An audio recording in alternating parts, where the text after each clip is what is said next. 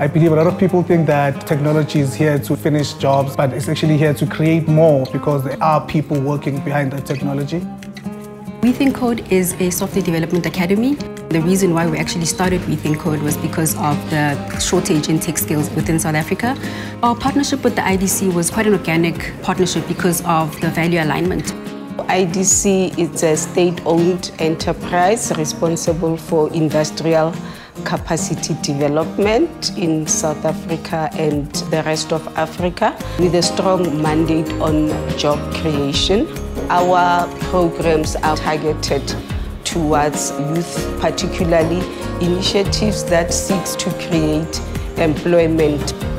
Considering the high unemployment rate amongst the youth, we were like, we need to make sure that we provide opportunities for our students to get into the market.